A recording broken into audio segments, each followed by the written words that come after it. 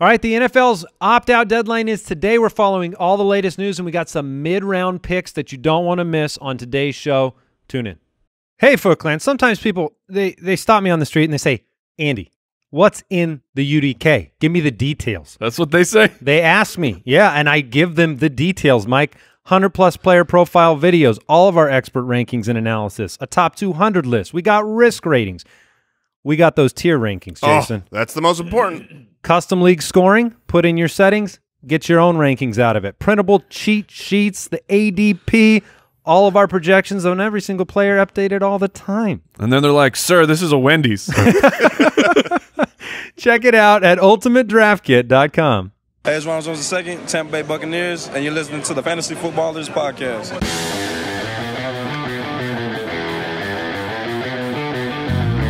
Welcome to the Fantasy Footballers Podcast with your hosts, Andy Holloway, Jason Moore, and Mike Wright.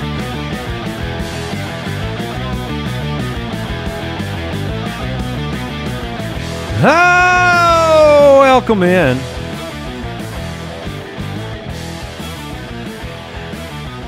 Thursday, August 6th, 2020.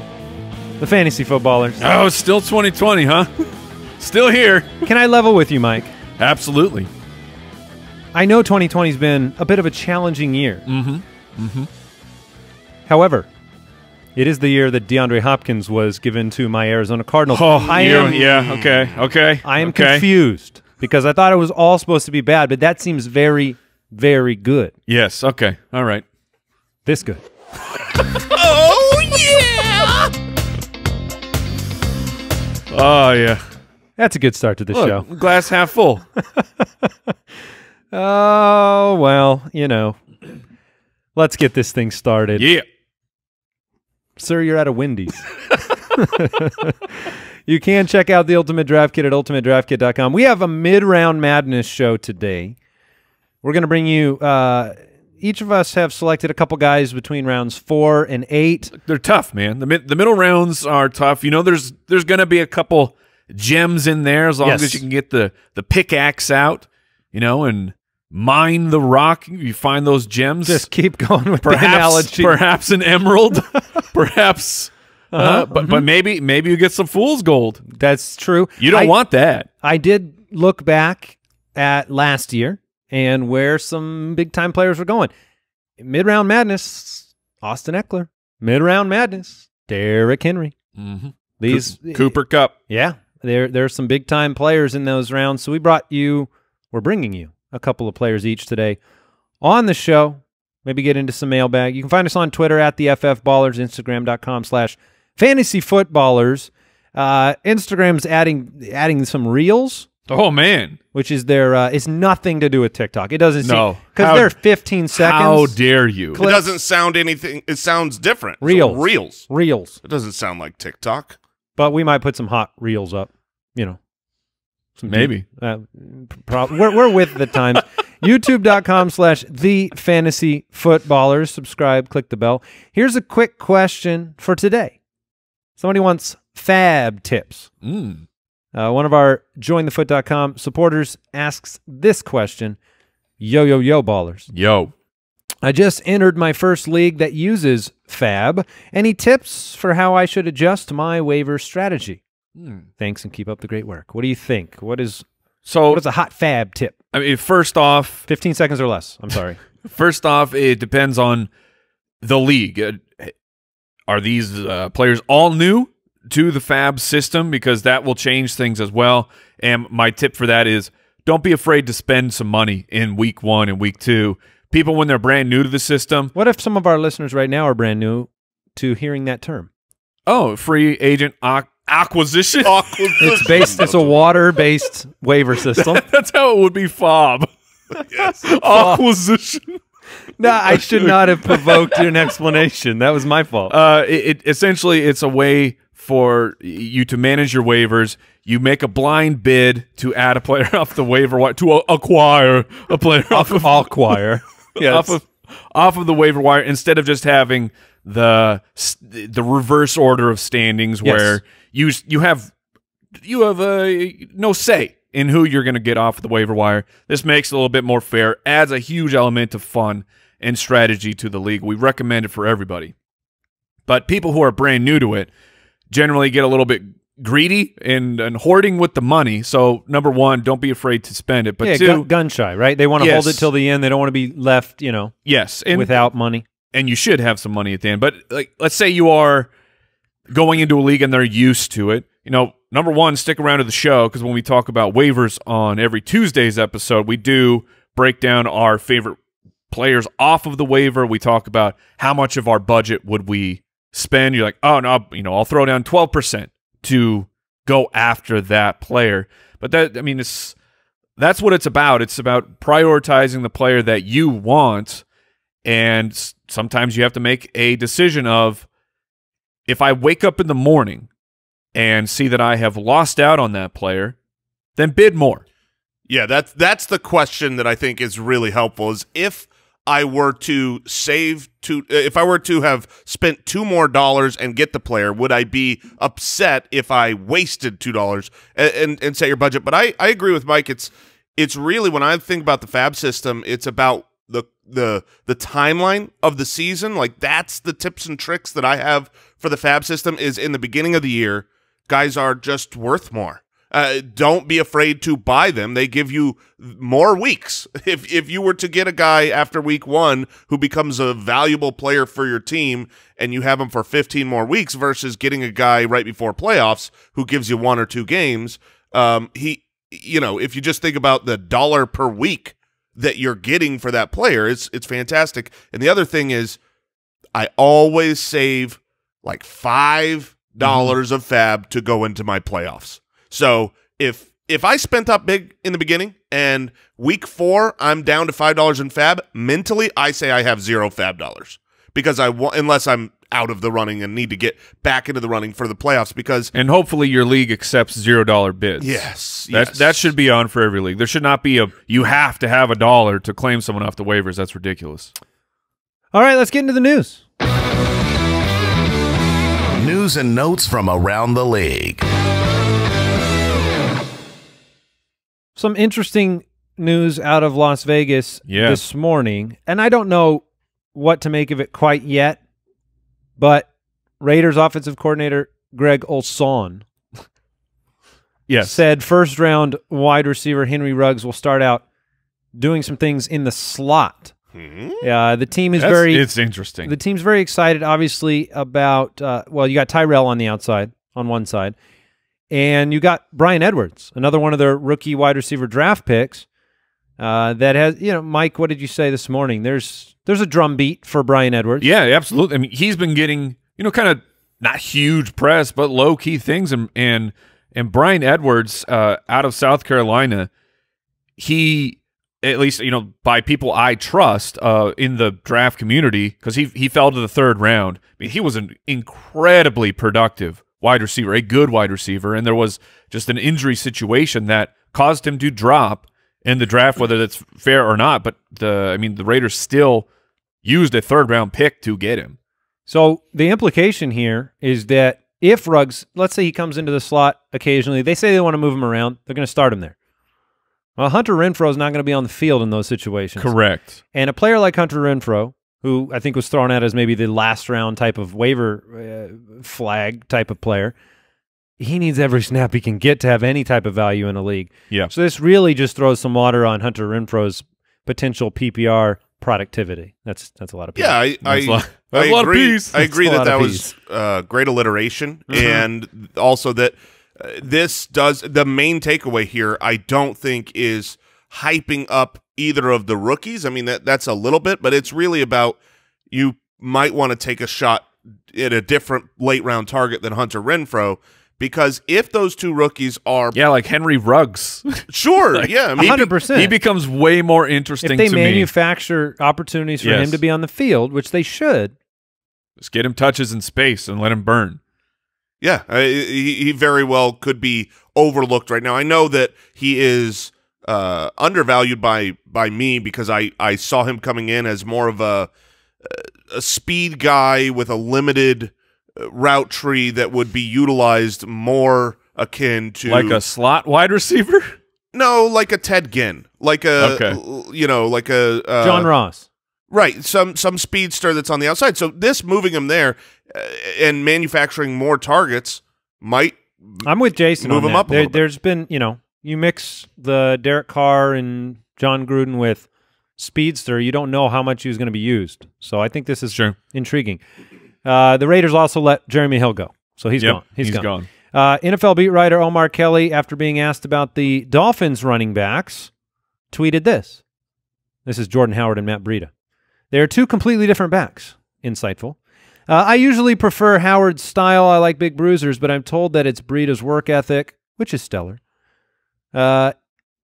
He'll be the lead back, according to one of his trusted sources. Which is interesting, and the reason that this is interesting right now is with all the opting out that's happening to the Dolphins wide receivers. Not that Allen Hurns or Albert Wilson were going to make huge waves and be these target machines in this offense, but you need someone to throw the ball to, and as you're losing actual capable NFL wide receivers, like Matt Breida is a good pass catcher, and you have Chan Gailey, who I can't remember the numbers off the top of my head, but it's like his running backs combined almost always see over 100 targets, and Jordan Howard should not be seeing those targets. So he should be going to Matt Breida. Someone to throw the ball to. I didn't think of Jordan Howard. Exactly. What's funny is perception-wise, you think, okay, maybe they want to get Matt Breida the lead back role. He's a little bit younger. Right now, they're the same age. Exact same age. Jordan Howard's been here forever and yet is still 25. That being said, other Dolphin news, Preston Williams, Albert Wilson and Allen Hurns going away. The Dolphins came out in a report and said that there's no assurance that he'll be on the field for week 1. So Preston Williams just adding fuel to your find a target. It makes me feel more confident about Devontae Parker and Mike Gesicki to start the year, and that's enough for me. If I think those two guys are going to be targeted for the first, heavily, like the end of last year, for 2, 3, 4 weeks, that's enough for me to go out and get those guys, and I can pivot off of them if I get a signal that the team's bringing somebody else back, but it gives me more confidence is my point. Yeah. No, I agree. Those two guys right now are probably undervalued in drafts. We'll see come draft day if they've skyrocketed in ADP or if they're still values. The opt-out deadline for the NFL is today at 4 p.m. Eastern time, which means depending on when you have turned this podcast on, it might be over. So all the implications of that deadline, if more players opt out, will be talked about on tomorrow's podcast. So that will be interesting to watch. There is some consideration for later opt-outs for players that have kind of extreme circumstances. Change of circumstances is, I think, the phrase that I saw from the NFLPA. Health could be something in the family. Right. But the general opt-out date is today at 4 p.m. Is there any other news that you guys want to talk about before we jump into our main segment? No, I think we're good. I say get to the madness. Let's do it. This is blasphemy. This is madness.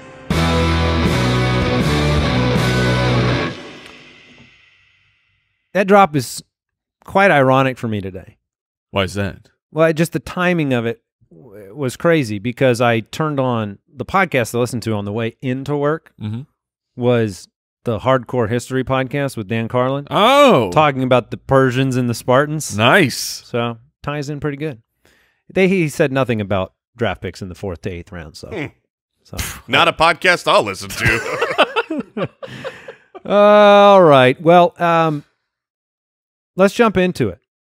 Who wants to kick this thing off with their favorite player from the middle rounds? Well, I don't know that this is my favorite player from the middle rounds, but this is someone I wanted to talk about. I think he is a great target in the middle rounds, and I'll explain why. I mentioned him on yesterday's mock draft as being a good pick. One of you guys got him. I wanted him. But Kareem Hunt, running back for the Cleveland Browns, is an excellent draft pick this year. I had someone on Twitter reach out to me and talk about, when we were talking about the backups, your insurance options at running back, and we came up with the big 3. Chase Edmonds, Alexander Madison, and Tony Pollard. The question was, what about like Latavius Murray? And my thought was Latavius Murray and Kareem Hunt. These are players who are gigantic insurance policies. They will be fantastic, but they're not just that. They're actually better than those players. They're not drafted as a backup. No, you can get a start or two out of them. Well, you can get a start or two out of Latavius Murray. You can get a start every single week from Kareem Hunt, and that is the point that I'm making here today, is that he's seen as this insurance option where if Chubb goes down, he's going to be great. And that is true, but that's what he's being drafted as. He is so much more than that. Once he got back last season, he had 62.5% of his games as a top 24 back. That was the 15th best score. It was actually, ironically, tied with Nick Chubb. And that stat is tied with Nick Chubb's entire season, including the games that he didn't have Kareem Hunt on the field with him. This is a guy in Kareem Hunt who is an exceptional back. If it wasn't for the off-the-field issues, Clyde Edwards-Helaire wouldn't be a thing right now, and Kareem Hunt would be a top 3, top 4 pick in fantasy football leagues. But now he's relegated to the role he's in, but it doesn't take away his talent, and you saw that on the field last year. This is a guy who has been, look at his career right now. You had him come out as a rookie. He was the running back 4. Then the following year, he was the running back 11. So both years, a top 12 running back for fantasy football. And then last year, obviously, he was suspended the first half of the season, had his bye week, yada, yada. But when he came back as the backup to Chubb, he was the running back 19. He was a running back 2, week in and week out. You could start him, you could play him, and now they're talking about getting him involved as a receiving option even more. He's in the receiver meetings. He is, he could be the third wide receiver or the slot wide receiver plenty of times. Oh, sorry. I don't want to cut you off, but I want to ask you a question. Yeah. Because yesterday on the show, you were very vehement. You wanted Kareem Hunt to fall to you in the draft. Yes. Now, I think you would have had you not pressed so hard. It was my bad. It was your – because I think I was going to let him go. One of the things that I'm curious about your perspective on Hunt is, look, you've come out and you've said you think Odell Beckham bounces back this year. They went out and they spent money on Austin Hooper, who's spending all his time with Baker Mayfield. We need Baker to take a step forward, except for the Stefanski offense produced 400 passing attempts last year. Is this a situation where, yes, Kareem Hunt, we know how talented he is. Are there going to be disappearing acts? Because if you have that many targets, and he's not Landry, Beckham, Hooper, Chubb's got to be on the field. Yeah. Chubb has to be on the field. Are there going to be games where, without a touchdown, Kareem Hunt disappears is my worry. Well, I think there will be games that he disappears. He had 2 busts games last year. But the thing is if you're talking about a guy in this range, a mid-round running back. Is this where you think he'll go, by the way? Absolutely. Seventh round? I do not think he will. 7th. I don't think he will go much higher than this. He's been a value in every draft I've seen because of Nick Chubb. I just don't think people are going to really get on board and say, I need him. When you're in your draft and you're in those rounds, you're looking at your starting lineup and you're saying, man, there's a good starting wide receiver here, or maybe I'll grab a tight end, or I'll do these type of maneuvers where you're grabbing Hunt where you don't need him to start.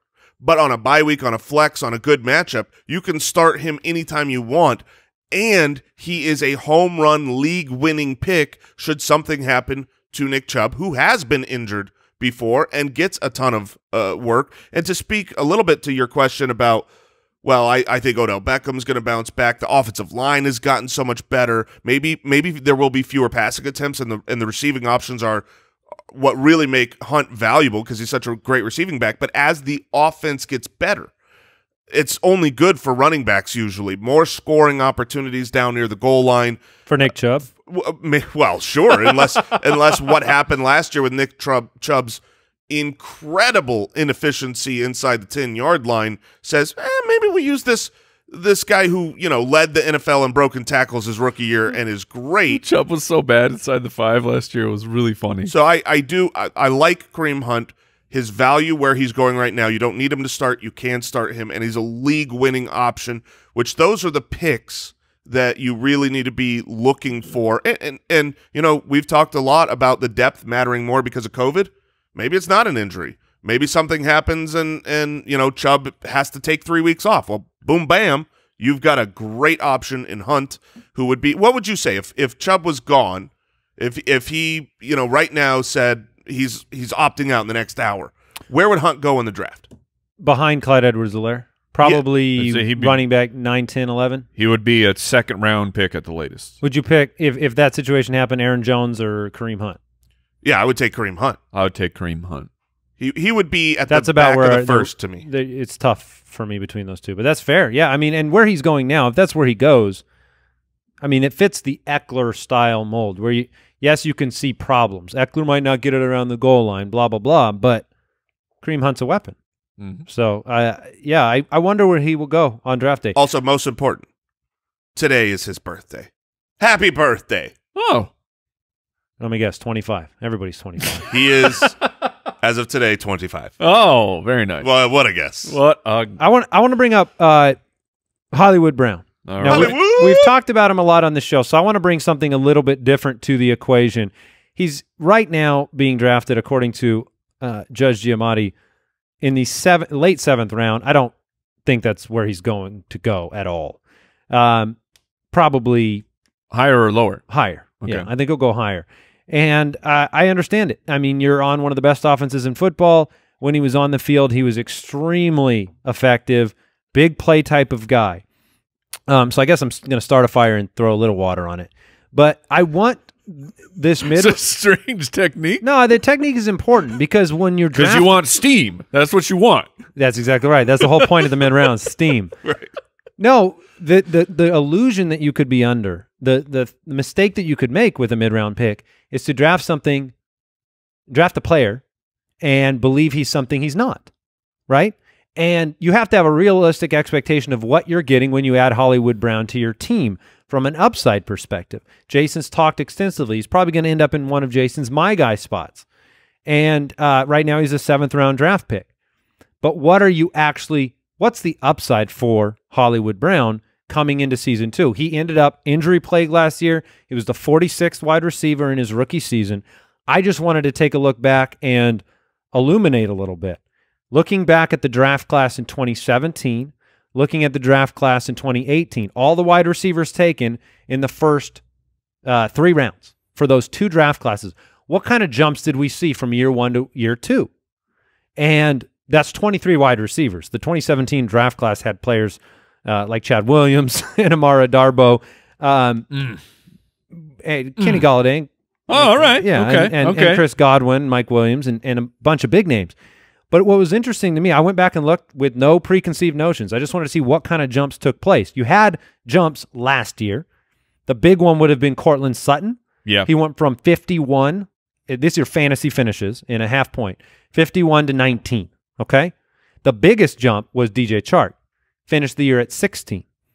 That's pretty close to the highest finish you've seen from anybody coming into year 2 over the last 2 years.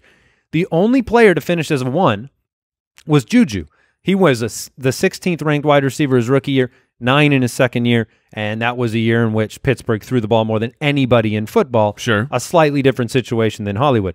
Everybody else, here's the ceilings that you get coming into year 2, even for the Calvin Ridleys, Gallup, Cooper Kupp, injury plagued. Chris Godwin jumped up to 20. Galladay up to 21. Curtis Samuel, 48. Mike Williams up to 24 with the big second-year jump. You didn't see any of these players make the wide receiver 1 leap. So you just have to understand when you're getting Hollywood Brown, there's so much excitement around it. But with the low passing volume, I think you just need to know that you're drafting a player that ceiling is probably – now we have them ranked – I wanted to bring this up. We have them ranked Mid-20s. 29, 25, and 28. Mm-hmm. I think his ceiling is to finish at about wide receiver 20 for his which is an amazing value to get in the late 7th round. But if his ADP starts rising, if all the hype of year 2 excitement, we saw this with some players last year, we saw this with Juju, it's just something to be aware of, in my opinion. Yeah, I think that's tempering the expectations. I love Hollywood. He probably is going to be one of my guys because he's got the trifecta of I think they're going to pass the ball a little bit more. He is definitely going to be healthier, and the year 2 leap of just getting better. Which he should. Yeah, absolutely. But, you know, I don't think he's going to be a wide receiver 1. The passing volume doesn't seem to be there. So his upside is probably kept. How far back did that data go? Just the last 2 sets of rookies that allowed for 2 years. So jumps. 4, okay. I gotcha. Last 23 players drafted in the first 3 rounds at wide receiver, which was a bit of a blast from the past. Dante Pettis. Dante Pettis is in there. Brooks is my guy. Yeah, Traquan Smith is in that category. Yeah. He's fast. Zay Jones. Oh, yeah. Taywan Taylor. Ardarius I did Stewart. like Taywan Taylor. Carlos Henderson. Oh, Carlos Henderson. Yeah, but those players I kind of threw out of the mix because they didn't show up for year 1, so they're probably not showing up for year 2. Right. But no, I mean Hollywood Brown. Not to just don't think that you can punt wide receiver is my point and end up leading your. I don't think you can lead your team with Hollywood Brown. Let's say you go heavy RB and then you're looking at him as your 1. I think that would be a mistake. Okay. I think he's a good 2, and his ceiling is that 20 range. Well, and the injury thing is something to be aware of too. But last year on pace for 125 targets before the injury, and obviously Lamar Jackson loves him. And then there's the Antonio Brown piece of the puzzle too. Sure. Yeah, I mean he is right now the back of the 7th. So let's say he raises up and he costs you an early 7th. He can still be. He could be your wide receiver 4 easily at that point. So you're not drafting him to rely on him. And I do think that he's going to be a little bit more volatile in the sense that lower passing volume, but huge gameplay ability to win you a week. And that's if you're taking your wide receiver 3 or 4, that's kind of what you want more than just a Cole Beasley-esque. I've got some, I got a guaranteed 9 points a game. I think a lot of people will be taking him in the 5th round, 6th round. But you're right. And, that's what Mark Andrews is on that team, by the way. He's not the kind of, he's touchdown dependent, lower passing volume. He makes a big play, but he can disappear as opposed to players like Kittle and Kelsey. Mm-hmm. So Hollywood, great target in the middle rounds. Mike, you're up. So speaking of first-year wide receivers, I wanted to lay out a blind player comparison here for you guys. So here were the Marvin Jones. How did you know it was going to be Marvin Jones? It's always Marvin Jones. It's not Marvin Jones. But so here are some players, 2 wide receivers. They were coming into the league, and here their athletic profile, okay? 1 wide receiver, 6'3", 220 pounds, ran a 4.39. Like, that's absolutely incredible. Marvin Jones. His rookie season, he put up 959 yards and 8 touchdowns. That's an absolute great season. I think I know who that is. Okay. Well, how about this rookie? 6 foot, 210. So, comparable in size, not the exact same size. Ran a 4.35, and his rookie year, he put up 919 yards and 7 touchdowns. What are we supposed to do here? What are we supposed to do here? I'm just laying out that those are very, very close, right? Those are similar players, similar production their rookie year. That's Julio Jones and Terry McLaurin. They are both very large. They are both very athletic. There is a difference in perception, though, because Julio Jones was a top 10 pick and Terry McLaurin fell to the 3rd round. So people still think about Terry McLaurin a little bit different, and he is dropping down into the middle rounds, and I think he is an absolute phenomenal target for a breakout. He wins in all aspects of the game as a wide receiver. Reception perception, which is, if you're not familiar with it, it is a methodology available in the Ultimate Draft Kit that takes a look at route running by wide receivers. Matt Harmon charted Terry McLaurin and said this is the 3rd best rookie against press coverage that he has charted, the top 2 being Odell Beckham and Tyreek Hill. So that puts him in pretty solid company. Terry McLaurin should have easily hit 1,000 yards as a rookie. He unfortunately missed a few games. And like I said, his comps in terms of production the rookie year, he's right next to Julio. He's right next to Juju. He's right next to Andre Johnson. He's a top 4% speed player. He is the absolute unquestioned number one on this team. You know, we had a little bit of that off-season. Who was the player? It wasn't Antonio Brown, but they were Sammy Watkins. I think there was rumor mill stuff that Sammy Watkins was going to go there. No. And then they lost Kelvin Harmon to an ACL, so they brought in Dontrell Inman, Antonio Gandy Golden. Look, Terry McLaurin is the number one guy on this team, and you might be thinking, okay, well, Dwayne Haskins, it's a situation. I get it. Dwayne Haskins, he's not my favorite quarterback heading into next year, but we saw signs that he was getting better. He did finish, this is Dwayne Haskins, he finished with 2 divisional games with a passer rating over 120 in both of those games. 6 of his 7 passing touchdowns came in the final 3 games. Dwayne Haskins, the game started to slow down. He started to get better. Now he has an entire offseason where he's the starter. Like, you started off with Case Keenum. Haskins was going to be a project. They knew that. He was forced in. But now he gets the chance to shine and show that he's worth that top. I think it was a top 15 pick in the NFL draft. But Terry McLaurin, man, I don't fully understand his draft pick except for the Dwayne Haskins part. The talent, the production as a rookie. Guys don't put up over 900 yards as rookies. Like, we get kind of jaded and think that it happens all the time, but it really does not. He had really, really strong monster production for a rookie.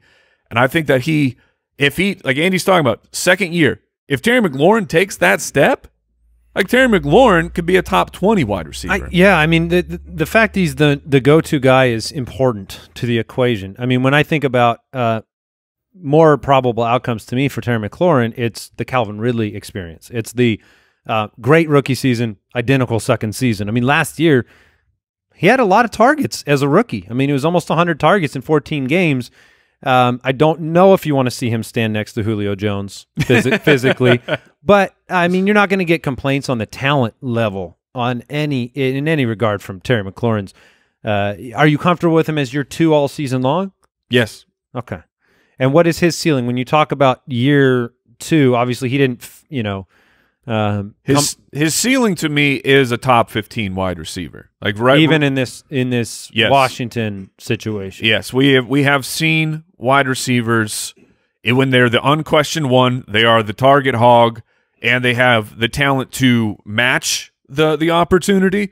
We've seen bad teams sustain huge outlier wide receiver 1 performances before. Yeah, I do think it will have to it requires Haskins to step forward, to really take, you know, if you look at this season, because in the realm of possibility, you say, okay, he was good with Haskins last year. He was about as good as he was with Keenum. Well, that's fine, but you're not drafting him to be what he was last year. Right now, when you draft him, you're drafting him to be better than that, to take that step forward. And I don't think that can happen unless Haskins steps forward. I mean, you brought it up. You said you thought Haskins is the reason that he's not being drafted as a top guy.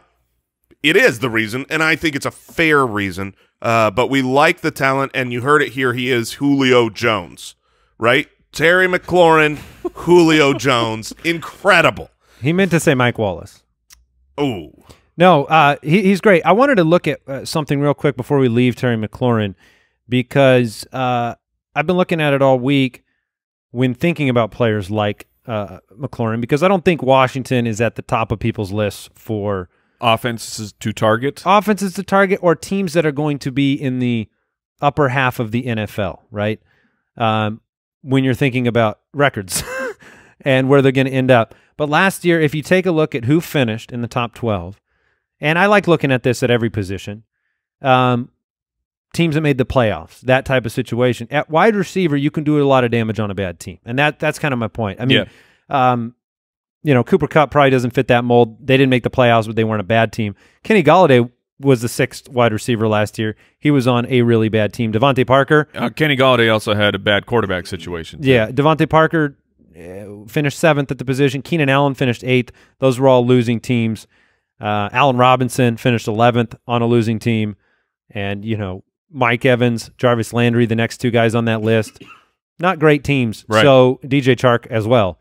So there is a precedent for players, obviously, in today's NFL where you're coming back, where you're throwing the ball. It's one of the reasons you like DJ Chark, for them to be able to finish at that level. Love me a bad defense.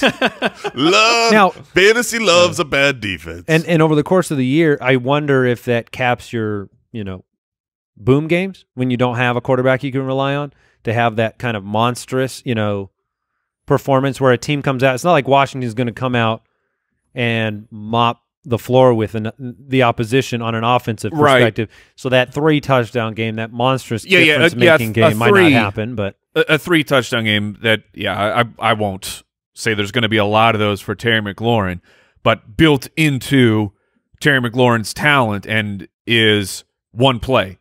Yeah, I mean, he has the Deshaun Jackson ability to one play. I've made my I've met my threshold for my fantasy points for the week. But on top of that, he's going to have a huge target share. It won't be just 4 targets a game for Terry McLaurin. Yeah. I think we're all fans of Terry McLaurin. The guy that I want to bring up is someone that is, I think right now, criminally undervalued. He's probably, you said who's your favorite mid-round target. This guy is quickly becoming my favorite mid-round target. It's Tyler Lockett. Unlimited. Oh, my goodness. Oh, my goodness. Foot Clan. If you haven't seen these videos of Mr. Unlimited. What is happening? Goodness. Russell Wilson is losing his mind. No, he has to be trolling. He's trying to have a personality. No, that's what's happening. That can't be a robot trying to have a personality. That's what you're seeing. New software?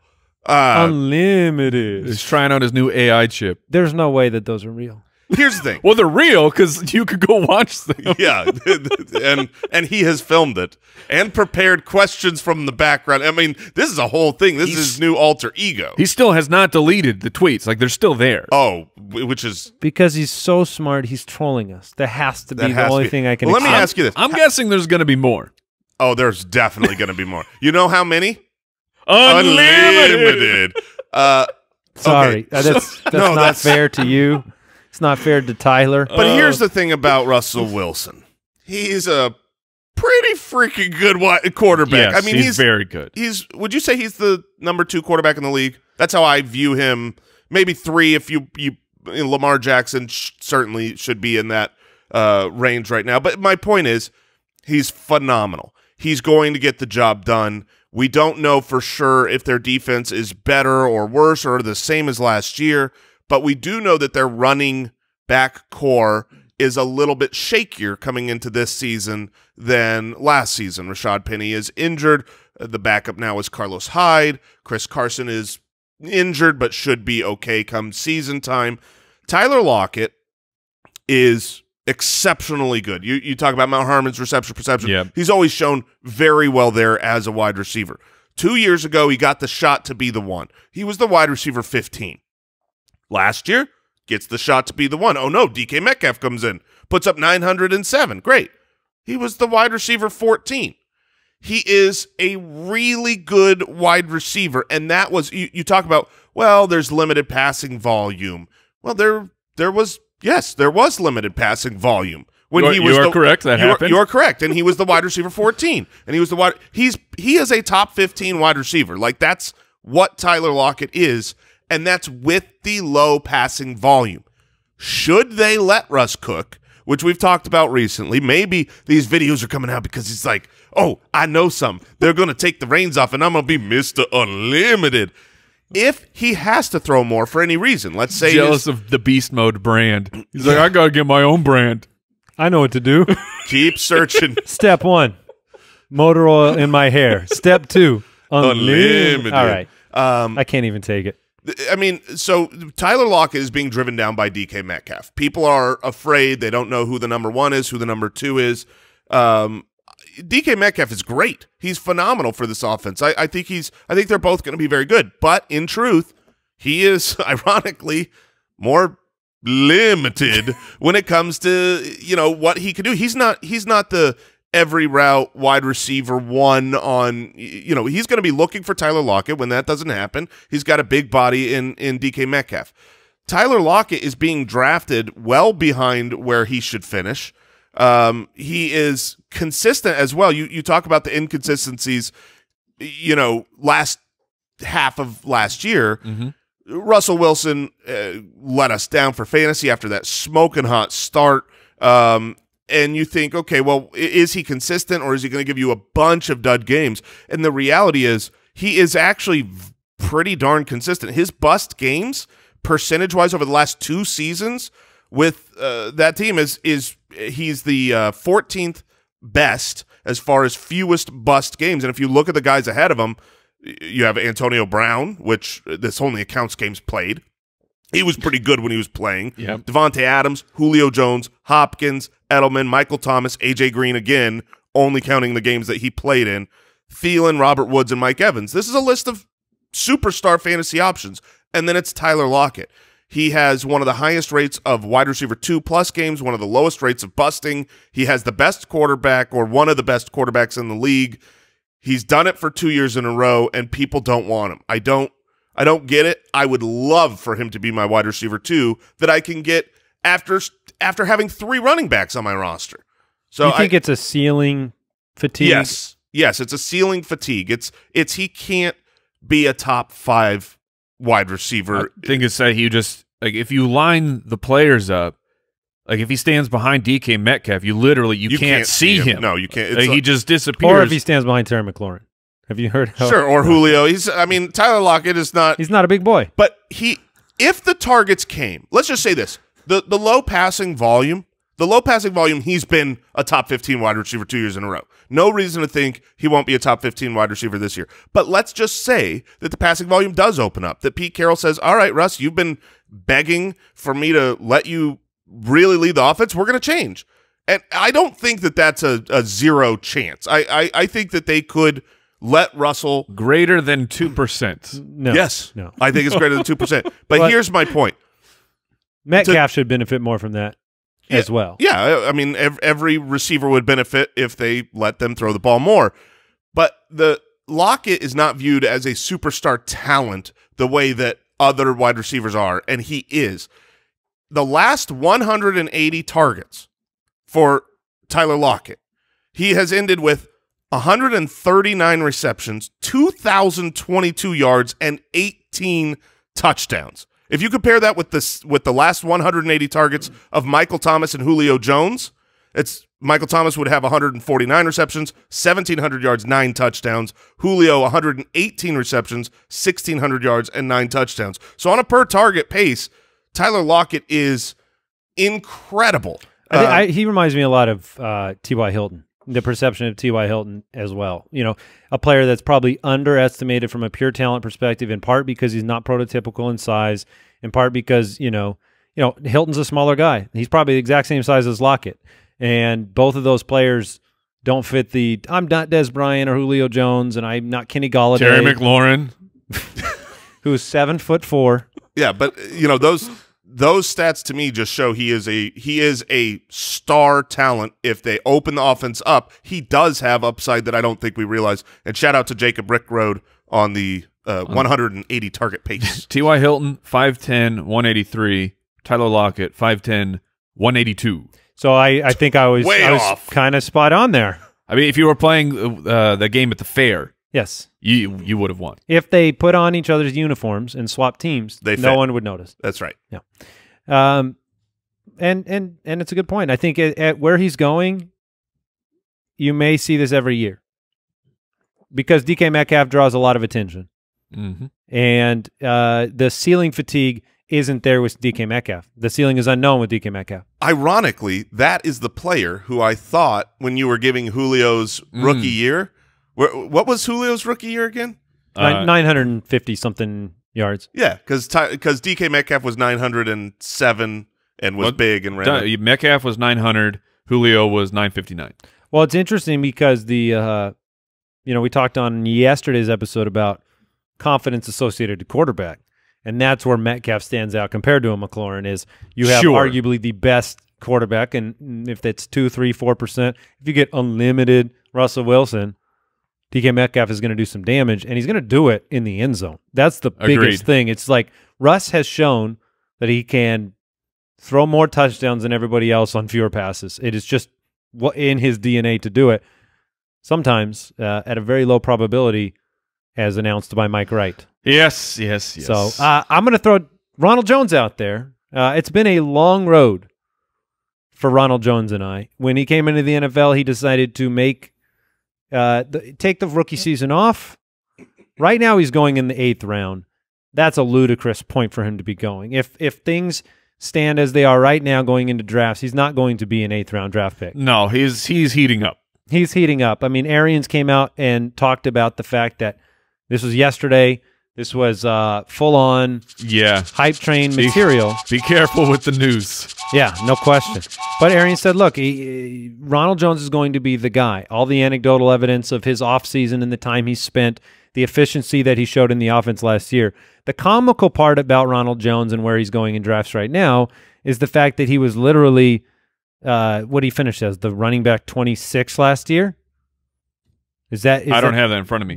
I think he finished right around that 26 range, and he's being drafted. That's about where we have him.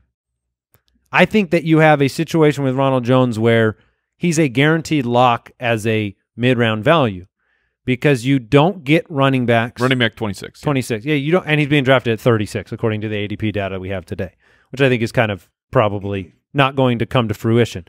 But I brought it up earlier. The 4th round running backs last year, they were Marlon Mack and Derrick Henry in fantasy drafts. The 5th round running backs were Miles Sanders and Austin Eckler last year. That range of draft picks is a great place to find value at the running back position, regardless of whether you invested heavily or lightly on running back to start the draft. They're the hardest position to come by, and people want to project through 2 different lenses for Tampa Bay. And I think both of them could cause you some issues. One is the Bruce Arians lens and what he does with the running back position. Do we trust that, or do we trust kind of maybe more the Belichick? Maybe you give credit to Belichick, or maybe it's Brady that likes to have this mix of players. When he was in New England, the only thing you saw in the backfield for Brady's running backs was Big Boy, Ben Jarvis, Green Ellis, right, Jonas Gray, LeGarrette Blount, Stephen Ridley, and then that was always combined with pass catcher. Little boy. Shane Vereen, Deion Lewis, James White, going back to Kevin Falk days. And so you've had that combination. And really, it's kind of shaping up to be that type of combination in Tampa Bay. So understanding what you get with Ronald Jones is I think you need to look at it through the lens of you're not getting a 3-down back under any circumstance. Yes, he was technically, statistically, the best pass catcher out of the backfield. That's why you went out and drafted Keyshawn Vaughn. That's why you paid for LaShawn McCoy. Mm-hmm. Bruce Arians came out yesterday, talked about Ronald Jones. He talked about him as the guy, and that means 1st and 2nd down to me. Mm-hmm. I think the best lens to look at the backfield for Tampa Bay is not to look historically at everything Bruce Arians has ever done or everything Tom Brady's ever done. I think it's best to look through the lens of what will Tampa Bay be as an offense. Will they be able to move the football? Will there be scoring opportunities for this team? We think, yes, they'll move the football. Yes, they'll be a winning team. Yes, they'll have goal line opportunities. Those 3 things combined with, look, LaShawn McCoy is not going to be able to be your workhorse. Keyshawn Vaughn, the rookie, is not going to be able to be your workhorse. For goodness sakes, Dare Agumbawale is not going to be your workhorse. Mm-hmm. Peyton Barber is gone. That puts a basement to Ronald Jones that I'm really, really comfortable with. Certainly at RB 36 in the 8th round where he's going now, but all the way up into the 4th, 5th round. I don't remember where you took him yesterday, Jason, in our 3 wide receiver mock. Yeah, it was probably a perfect 5th spot. or 6th round, probably the perfect spot. I just think it's kind of it's a no-brainer pick.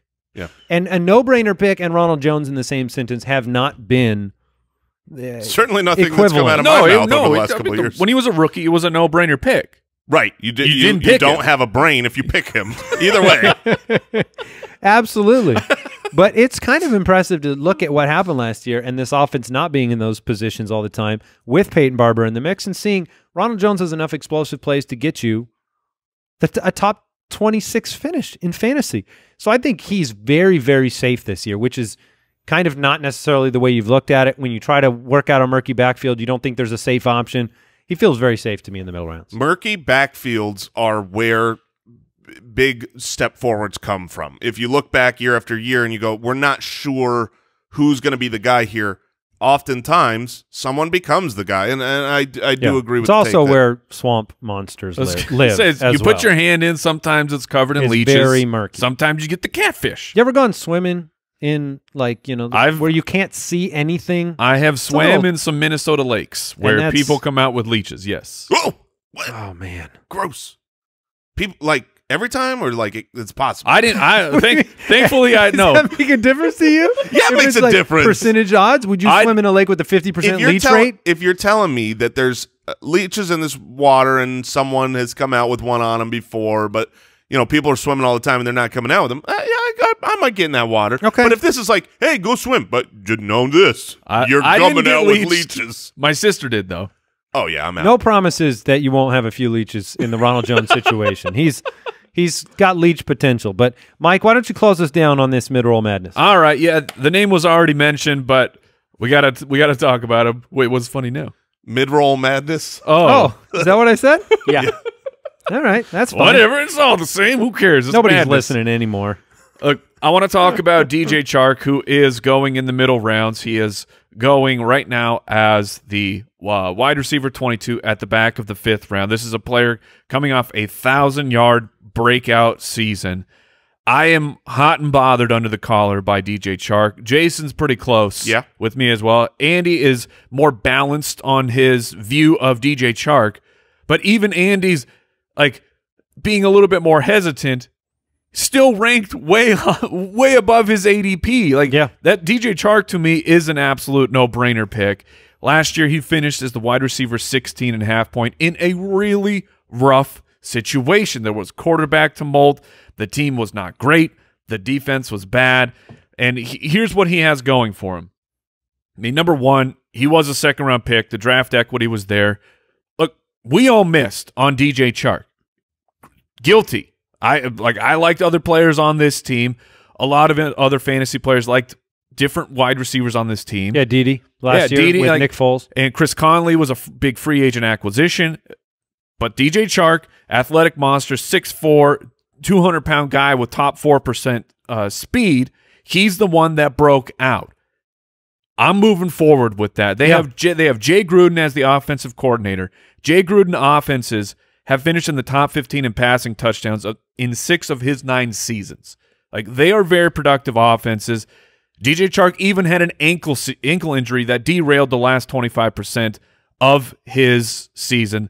They will have to win with offense. And this is my attempt to try and convince Andy to move him into my top 12 you guys? No, certainly not. But just have a little bit more confidence in him, because have a little bit more confidence in what Gardner Minshew actually did. Like, I have far more confidence in Gardner Minshew as a quarterback than I do in Dwayne Haskins when I'm talking about Chark and McLaurin, which is why I have Chark ranked higher. But here's some interesting stuff for Gardner Minshew. We love Kyler Murray. Kyler Murray looked like a very good passer, looked like he's going to turn into a very good passer at the quarterback position. Gardner Minshew averaged more passing yards per game than Kyler Murray. That includes the 2 games where he had to come in at relief. Like, he didn't even get to play the whole game. He had more passing touchdowns than Kyler. He had a better passer rating than Kyler Murray. And this was with the Jacksonville defense already bad. They were the 21st ranked defense last year. So he had more wins than Kyler. He had more wins than Kyler Murray. And here's the wild one. Now, it's a little bit of a cherry-picked stat, but I still like it. Love it. I still like it because it's fun. Only 4 rookies ever have thrown 20-plus touchdowns and under 10 interceptions their rookie year. Dak Prescott, Robert Griffin III, Dan Marino, and Gardner Minshew. The dude was efficient. He had a bit of a fumbling problem, so that's why I'm saying it's a bit cherry-picked. He still turned the ball over, but when it came to passing, he was making good decisions. He loved going to DJ Chark. DJ Chark averaged 8 targets a game. I think he is an absolute no-brainer pick if you're looking for a wide receiver in the 5th and 6th round range. Let me just piggyback, because I think he is a no-brainer pick, but I want to make sure, and this, Andy, I think will love hearing me say this. I have him ranked as my wide receiver 12. That's just where the stats lie. I think that's has a high probability of being possible. that doesn't mean that I would draft him there. That is Correct. so far above his ADP that if you can draft him where he is actually going in your average draft, that's where the real value is on Chark. Don't just reach for his potential. The reason he's on your roster all the time is because of what you think of him compared to where you're able to get him. Correct. Look, Jacksonville is difficult. I like Jay Gruden. I've been an advocate of Jay Gruden for years while he's stuck in the kind of personnel what are we using? Swamps? Is that the word? Is that the theme of the day? In Washington for all those years. So there is this place where I have a lot of confidence in Jay Gruden to manufacture an offense. He's brought in some pieces that he likes. They drafted Chenault. They have Chris Thompson. The hard part with Gardner for me is Gardner was thrust into the situation. Teams had never seen him. His draft pedigree wasn't one that came in where it was like, man, this guy is a locked and loaded. He's a 6th-round pick. Right. He wasn't a guarantee to take the next step in the NFL. So that's my hesitation with him. The numbers don't lie. He's had a really successful rookie season. And when you compare it against other rookie seasons, he was wonderful. He did a great job. And I think he can continue that. I also think DJ Chark is one of the players that reminds me most of a young A.J. Green. I mean, he's humongous. He makes contested catches consistently. I've got him at 18. I have no apologies for that. I think that's a great spot. His ADP is 22. And he was somebody that carried fantasy rosters off the waiver wire. You talked about the quick question of the day to kind of put a bow on this whole episode. Spending on DJ Chark at the top of the year last year, when you saw the breakout happening, I know Al Borland in the office, he picked up DJ Chark with some FAAB cash. I don't know what you had to spend on him, but he was a stalwart of your very, very bad lineup. Yeah, for so many weeks. You needed him bad. So it's obvious why you spent, and it was such a smart move considering your other roster. Probably your best player. Off the waivers. Only here at the Fantasy Footballers can we give credit and destroy you in the same sentence. But no, he had a breakout season. I think moving forward with him as the bona fide one on the team, especially with what he did specifically with Gardner, is the way to go. And he has a lot of upside. I hope Jay Gruden can, I know Jacksonville fans don't like the way we talk about the team and projecting the future. And Mike might have picked wide receivers from the two teams that may finish with they may have the 1st and 2nd pick in next year's draft. They might. I mean, I don't care. They're in contention, but but a lot of that falls on the defense. The defense has been decimated in Jacksonville. It's been completely stripped bare of that amazing roster that they had a couple years ago. Calais out the door now too. Maybe that'll mean some great things for Gardner. Certainly a possibility. I believe in Jay Gruden, and I hope that Gardner is legit because the NFL needs him. Yes. Because he's spectacular. He's a very fun guy. And if he has a monster year and DJ Chark does, I don't know what we're going to do with Mike Wright, but he's going to have some he's going to have some new tattoos. Final day of Pristine Week, by the way. Check them out at pristineauction.com. Use the code PW2020. $10 off your first item. Check it out, pristineauction.com. Goodbye. Thank you for listening to another episode of the Fantasy Footballers Podcast. Join our fantasy football community on jointhefoot.com and follow us on Twitter @TheFFBallers.